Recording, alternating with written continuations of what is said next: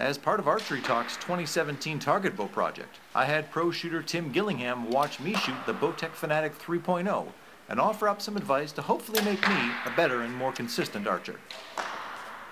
Okay, Lucas, I was watching you shooting in there, and a couple things that I might bring to your attention is, do you ever experience left and rights a lot?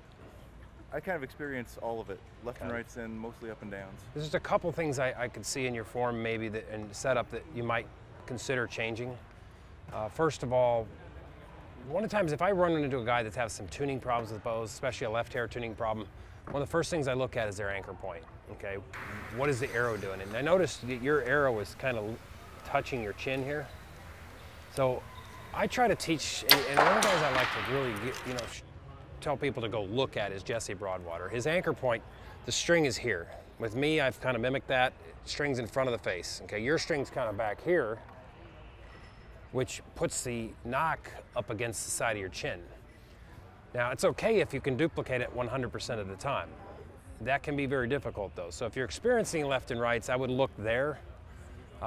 What you can do is shorten the draw length of the bow slightly, lengthen your loop, and that'll correct some of that issue. So sometimes you can put your peep higher and drop your anchor point a little bit too. Another thing that can kind of affect a lot of left and rights is your grip. Your grip look pretty unique.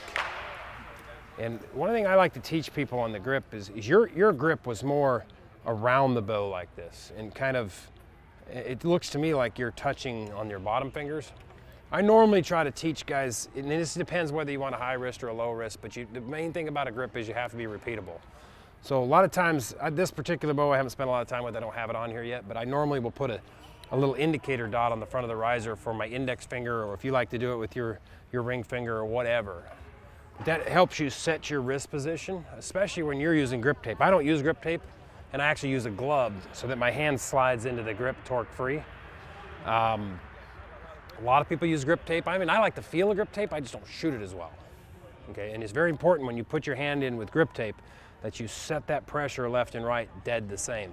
And so by doing it here and putting your finger on an indicator, it's going to help with that and help you set those pressures and alignments up that'll keep those left and rights from happening.